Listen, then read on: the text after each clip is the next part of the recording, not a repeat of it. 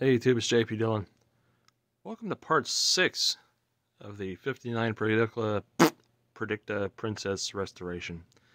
Last video we got the board back in, powered up, and we saw that we had a lack of vertical height. And the culprit seems to be the 400 volt boost line, which was only at about 100 volts. And if we come down here to the schematic, we see that the boost is derived from a winding on the flyback through a 180k resistor divided by that 100k 1 watt from the 275 line, which then goes up to let's see, that's 0.39, so that's goes up to your vertical height control. So 0.39, which is supposed to be 400 volts, is only 100 volts. Now if we take a look and look at 0.39 in the power supply, they had, trying to think of where they had it here. Actually, it might have been on the on here. Yeah, it is. Okay, so you have this 10 microfarad here, C3, which coincidentally is inside that can there. And yeah, I know the little fusible resistor jankiness there, that's all going to change before we pop it back in the cabinets for test purposes. Everyone's looking at me like, why did he do that? So anyways, C3 or whatever it is inside that can. Now that can connects to this point here, which then connects back to that point there behind the tube where the vertical is. And we only get 100 volts there. We only get 100 volts at either point and at the capacitor. So even though without disconnecting the capacitor as circuit, the ESR meter says it's good, I could also be reading through, controls and other things that would bring the ESR meter reading to a false point. So my thoughts is that either the 10 microfarad is flat out open or it's very leaky and it's pulling down that voltage, because due to the 180k there, it's really limited on current. So a short would easily pull that high impedance down to nothing. So what we're going to do is focus on replacing all these capacitors. We've got our doubler there, we've got that multi-section there, and we've got the multi-section there. And this is all straightforward stuff that I don't have a problem with doing. So we're first going to focus on that guy and disconnect him and see if that capacitor is either open or shorted. And by shorted I do mean leaky, because if it was shorted we wouldn't have much of any voltage there. So let's flip it up and see what we're getting at here.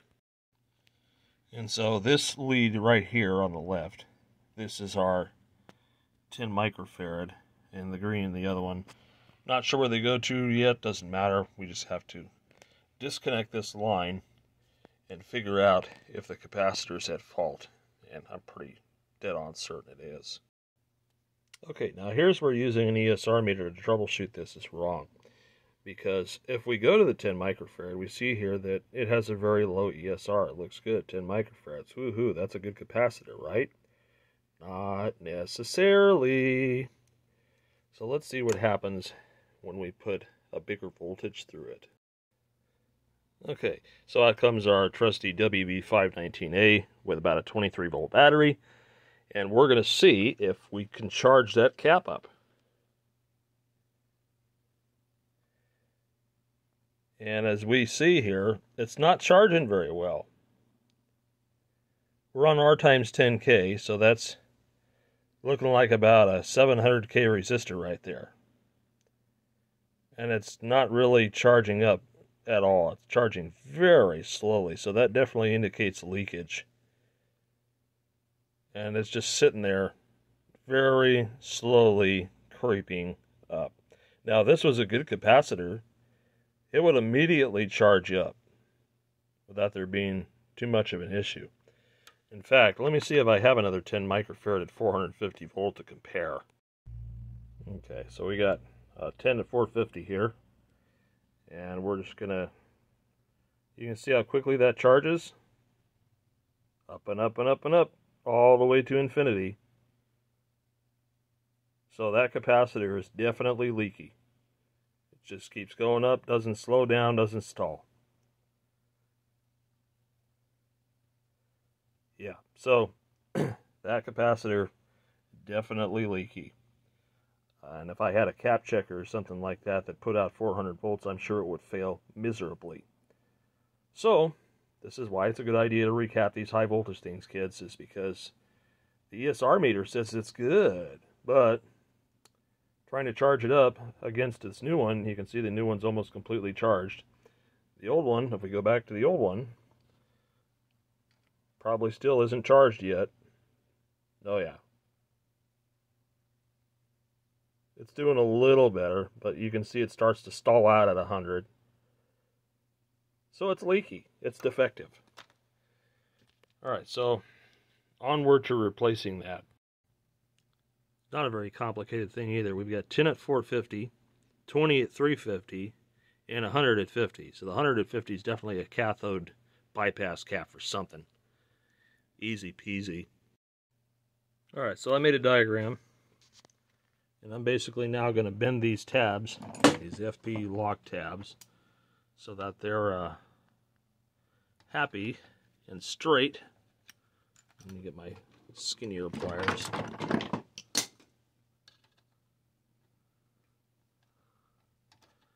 And I'm just bending them back so that they fit through the holes right. Might take a little bit of persuasion. Long ago I had an actual twist lock tool, but lost it.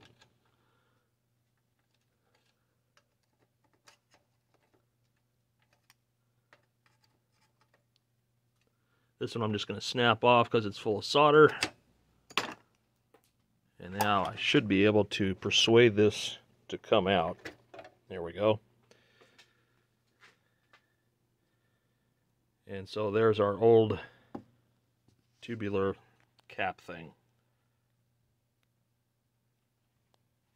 So you can have Hayseed Hamfest make you one of these. If you want to get on the waiting list, they make a great replacement.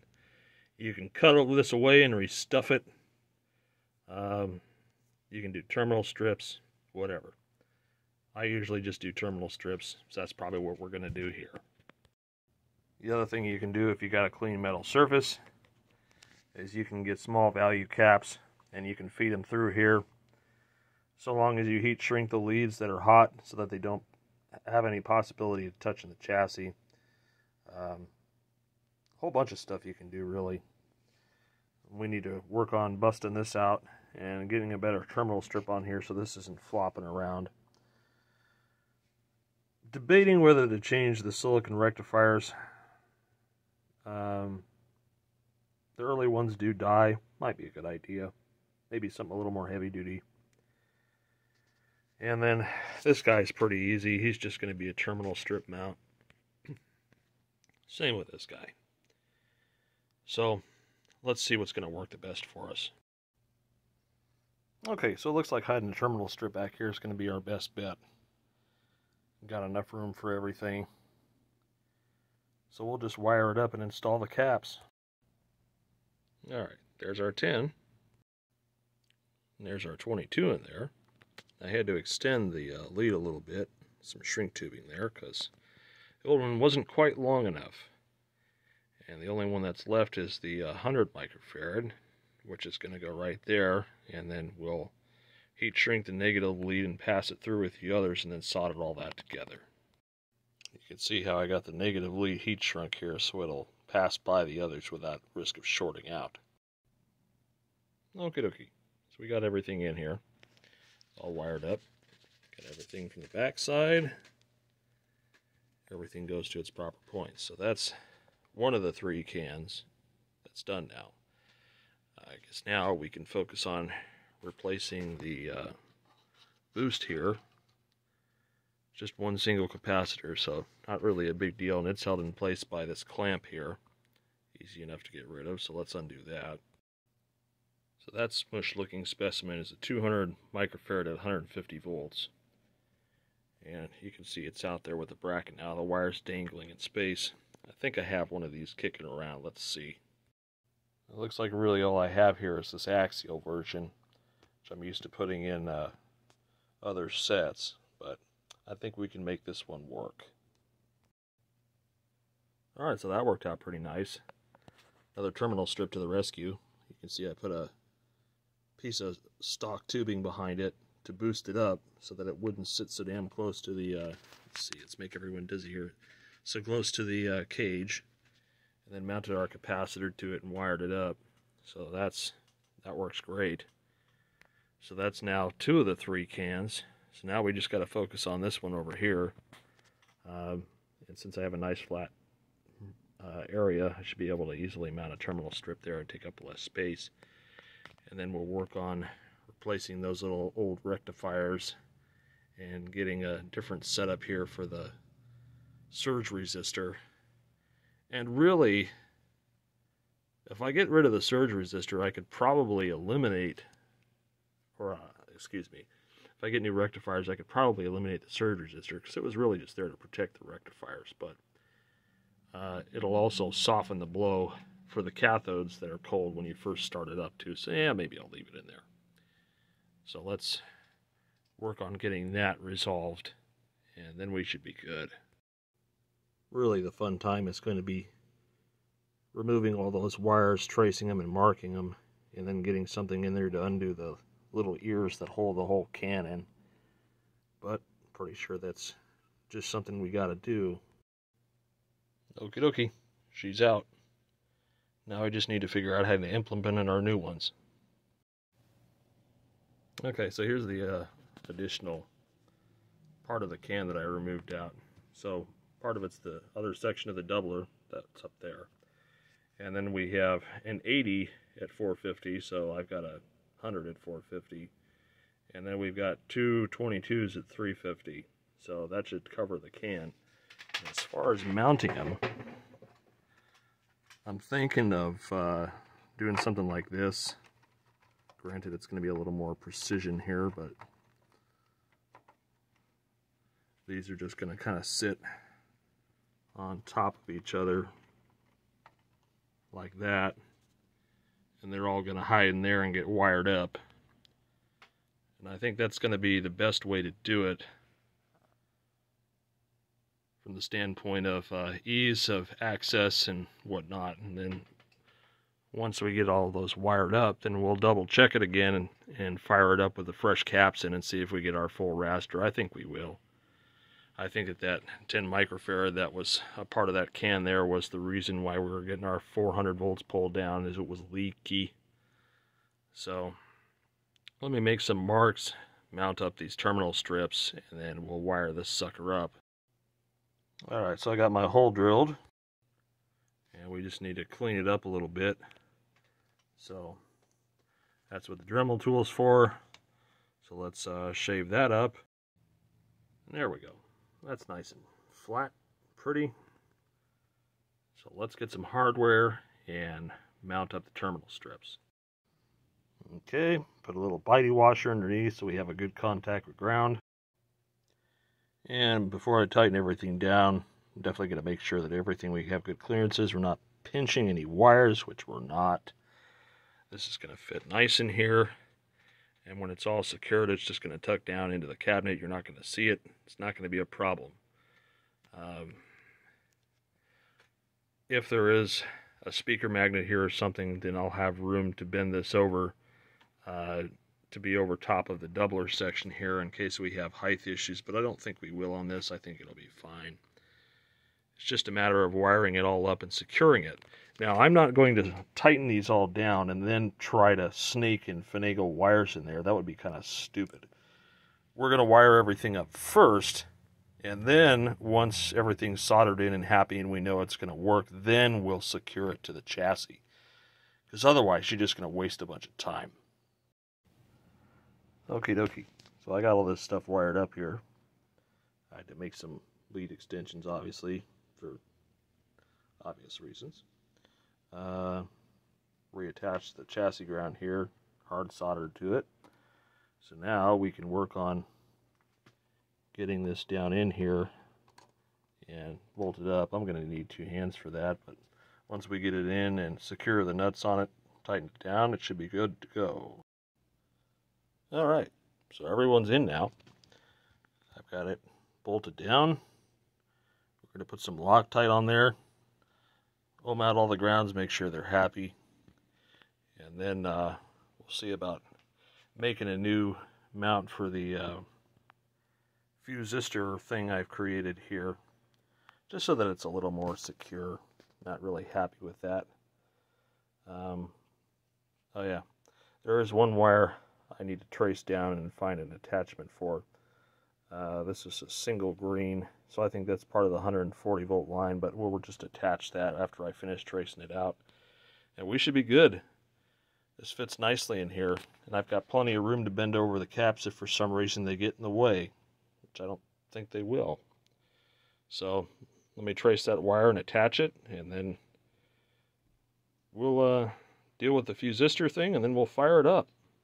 Should be pretty exciting. Okay, so I was pretty much right. It was just a part of another 140 volt line, so I just attached it to the first point. So everything's cool here. I'm taking a look at the fusistor thing. You can see it's riveted down there at the bottom. I'm not sure where I'm going to stick this thing. I kind of want to relocate it just so that it's a little bit more accessible. I don't know. I mean, here it's kind of janky, just because I don't like the loose feel of it. Maybe if I could secure it a little bit better. But, yeah, I don't know. I gotta ponder this one. And then we're gonna definitely replace the rectifiers. I have a bad feeling about leaving them in here. And there's two more caps that I missed here. There's a decoupler to ground here that I missed, and then there's another one hiding back here by the high voltage cage, so we'll have to swap those two. But it's getting there.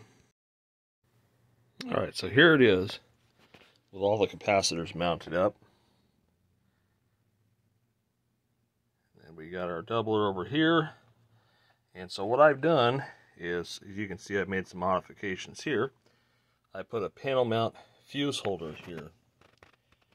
And the reason for the JB weld is I wanted to secure it, make sure it couldn't possibly rotate or get loose or anything and have the stuff touch the chassis here.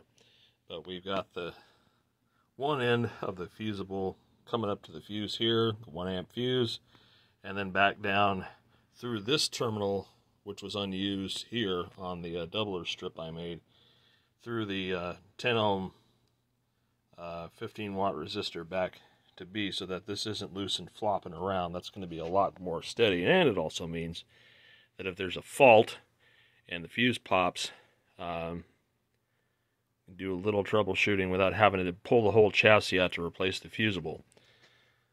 But I don't encourage people to just keep putting fuses in. So what we're going to do now is put it up on the dim bulb tester and just check some voltages, and then we'll hook it up to a CRT and see if we get a full-size raster now, because there's a good chance that I'll have my proper voltages. But until I know for certain, we're going to disconnect the horizontal out, put it on a dim bulb.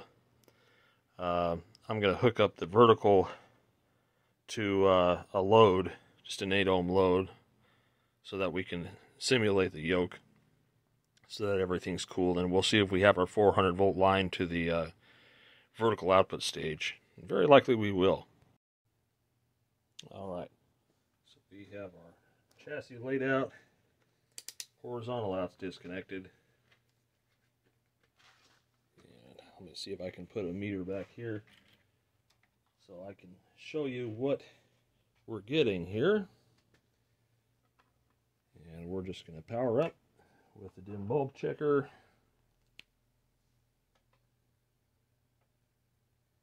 Things are getting dimmer, that's good.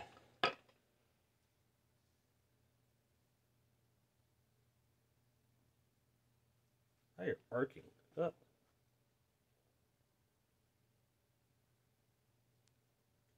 I think this switch may need a good cleaning. Nope, it's my interlock socket. Getting a little sad. Let's clean this a little bit.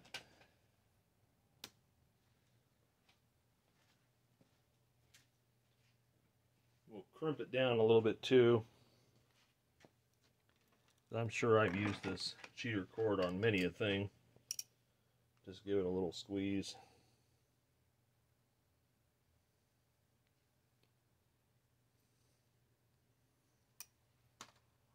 And we'll spray some CRC on the pins.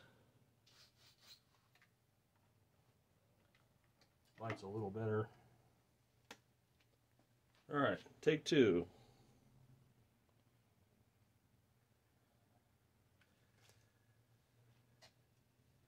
And let's see if I have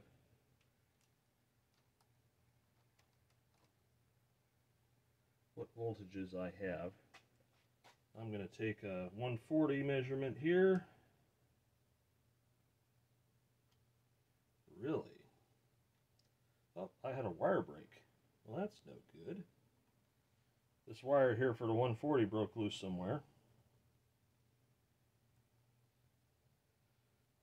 Alright. So I need to reattach that. One moment, we'll do that.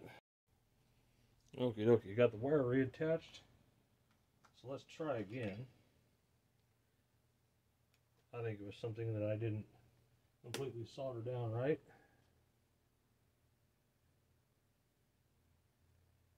Get dimmer. Alright, let's check our 140 spot again.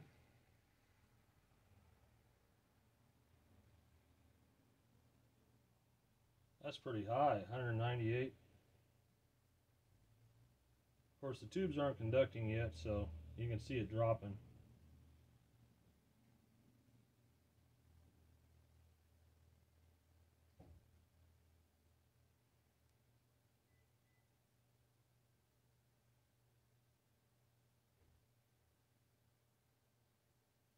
That's still pretty high for a dim bulb tester. Let's take a poke around in here. 156, that's a little high. And let's see here, 275.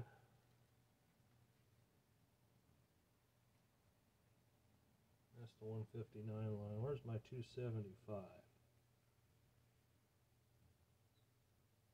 That's down here. Did I get that wrong?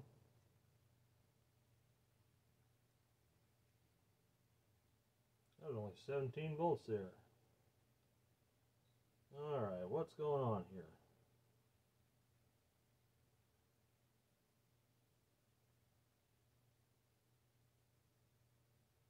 I got 17 volts there.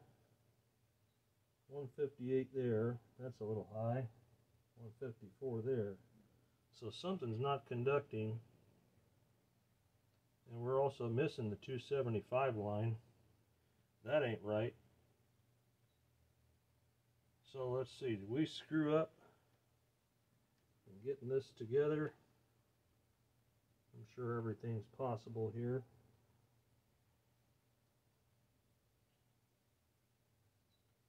We got 80 there.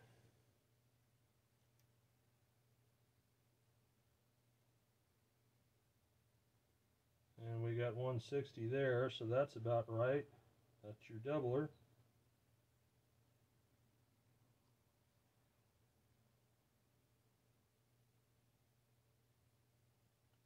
So something's going on here with one of these lines, because I know we're not supposed to have no 17 volts there. So I got to trace that out and figure out what's going on there, because we may have made a wiring mistake.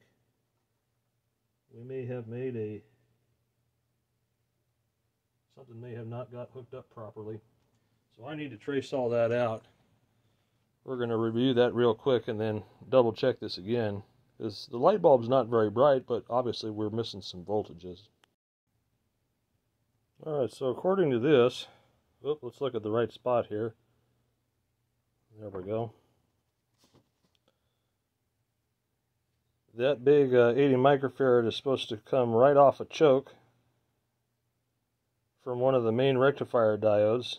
That's the doubler supply there. It goes through that choke and right over to that 80 microfarad. So is that choke open?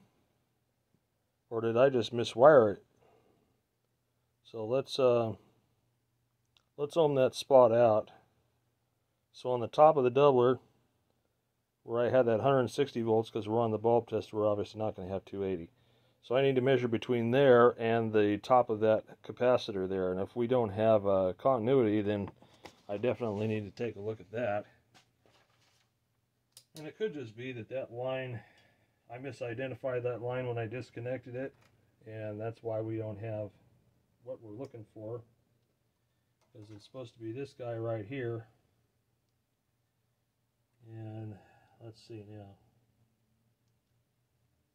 So between the positive side of that doubler and this capacitor right here, I definitely do not have the necessary voltage or necessary contact there. In fact, none of those lines go to the right spot, so I messed up there. We need to trace where this line goes, because that obviously is not the one that's supposed to hook up there. Alright, so pulling that line off the capacitor and tracing it out, it goes back here to the 275 volt line, which is exactly what we should be getting there, but we're not. Now, since that was the only line that was connected to that spot, my source line is where I screwed up. So I must have attached the source line somewhere else, which is probably why we're getting higher voltages than normal. So let's figure out which one of those that is. And I see something already, that this line here broke off. But that goes back to our horizontal B+. So I don't think that that's part of it either, because there's no other line attached to that except for that horizontal line here that's kind of green striped. It's the problem with these old brittle wires is they die. So again, I have to ohm out from the high side of the doubler here and see which one of these lines that I misconnected to something. And here it is. It's one of these lines that go to the filters. And so this line down here, this bottom one, that's where we get our continuity to the top of the doubler here through the choke. So since this one here is going to the 140 volt line, the other one here, I must have messed up joining those two lines together. So we'll separate them and figure out which one goes to the doubler, and the other one is obviously supposed to go to the 140 volt line. Alright, so separating the two lines, if we look at this one, that's 3K from the doubler.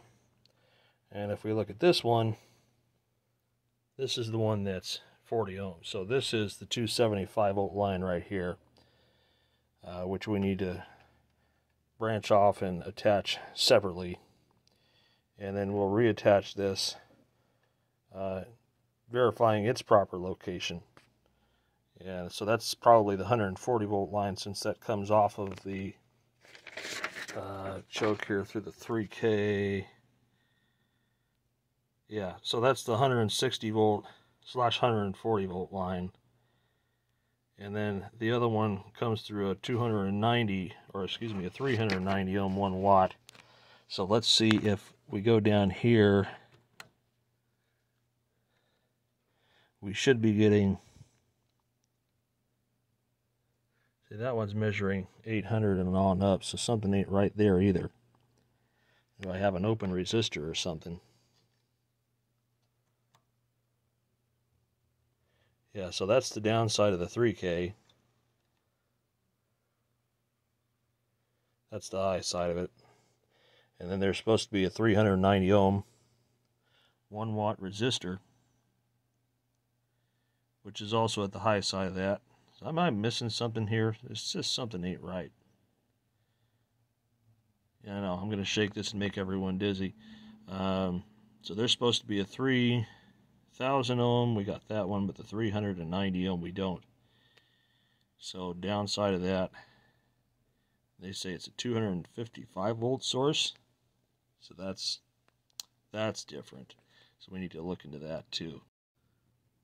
Okay, so the 390 ohm was the one I replaced there, because the high side of that goes right up to the top of the doubler there, and the low side of that looks like it snakes back around behind the horizontal output and ends up at that point there, that horizontal B+ point, which we've looked at. So, of course, that says 426.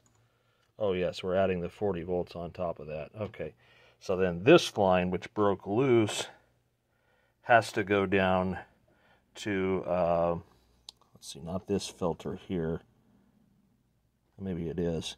Because this filter, that's the, come on.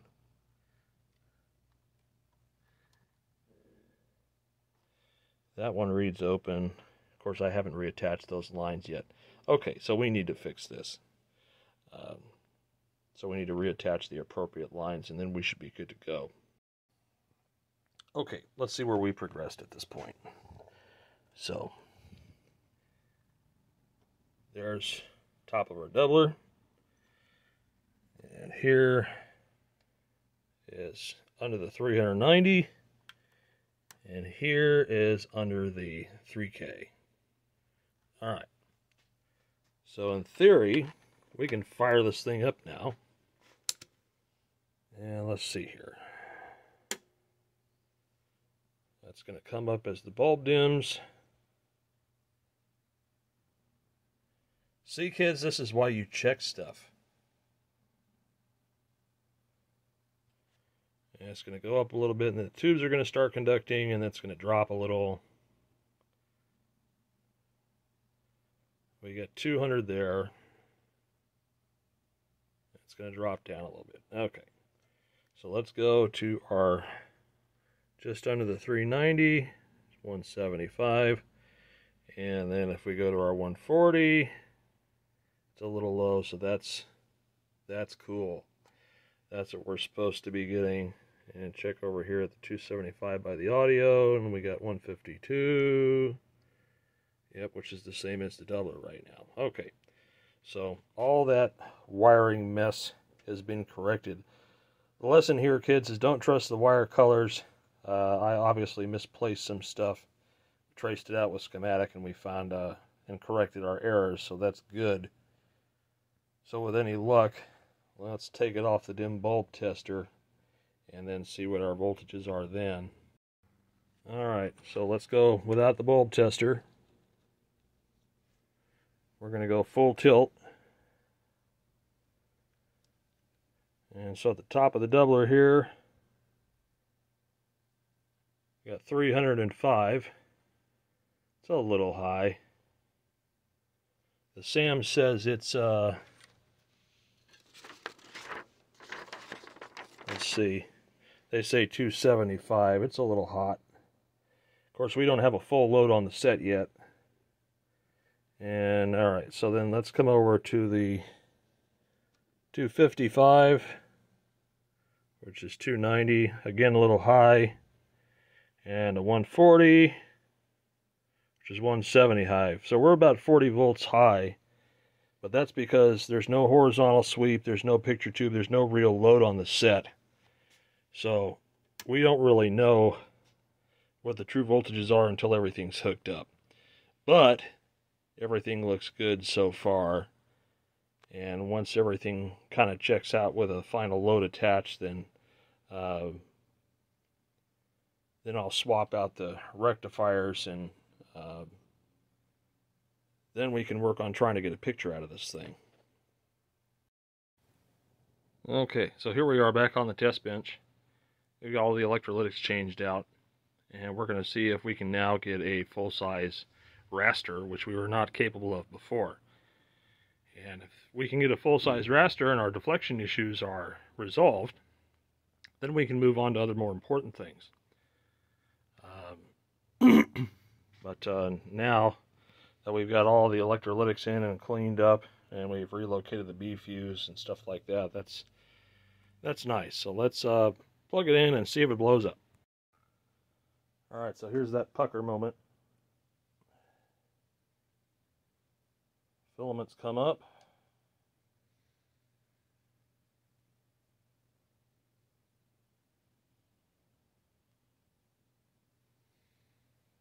Let's see if we get sweep. Hey, we do.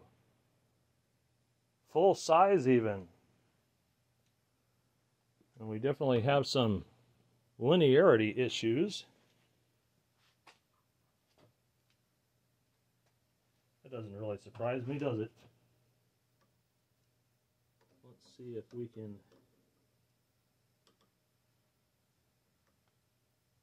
get a tool in here.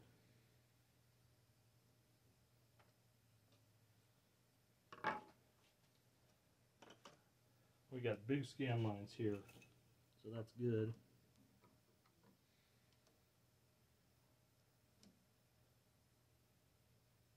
That's a little better. A little more normal looking. Let's adjust our vertical linearity.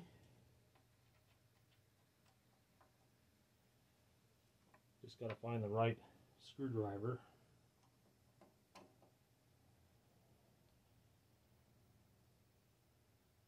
Yeah, the yoke needs to be adjusted, but we can do that in the finals.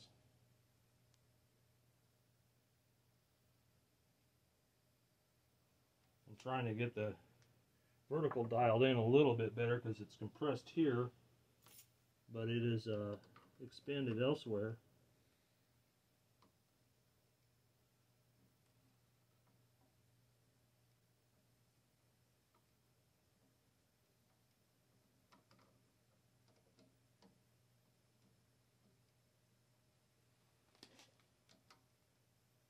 I can hear the corona arcing inside of the picture tube shell.